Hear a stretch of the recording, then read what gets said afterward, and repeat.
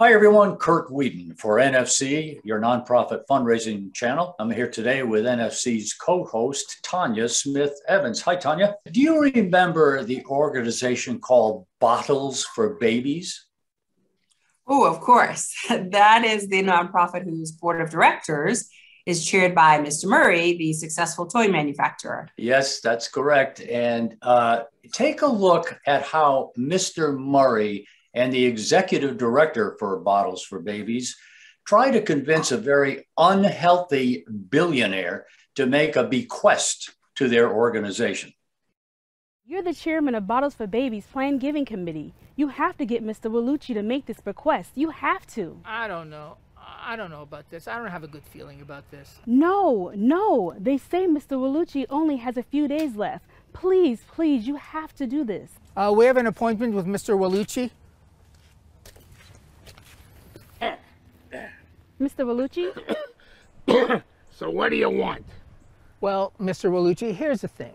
See, I chair the Bottles for Babies Planned Giving Committee. We're talking to people who have made donations in the past to Bottles for Babies. What we'd really like, is for you to make a planned gift. A plant? What kind of plant? No, not a plant. A planned gift. A bequest. No, Mr. Wellucci, don't die or anything, okay?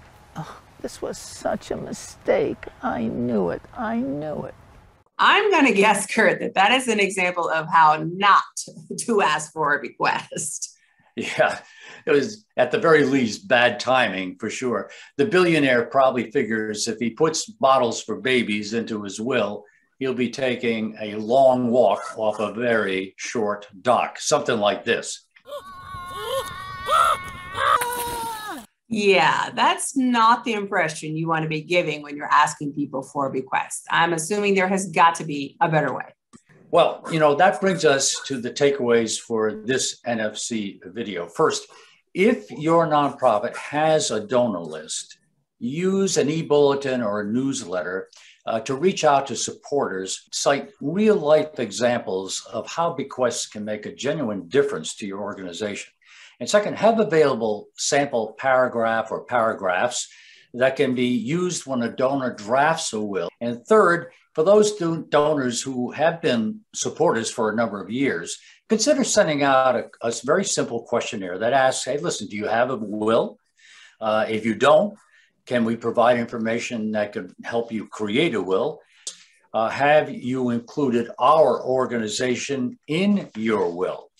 Now, another idea is to explore setting up what many nonprofits call a legacy society for donors who have included a bequest for your nonprofit. Give those society members special attention and special benefits. Another idea, think about hosting a seminar featuring an estate planner who can outline the benefits of a bequest and then follow up with those individuals who attend the seminar. And finally, remember that a bequest is just one way to provide a legacy gift to your organization. Check out NFC's other Moneymaker video on planned giving options that are just as helpful to a nonprofit as a bequest. Thanks, Kurt. That's a lot of good information.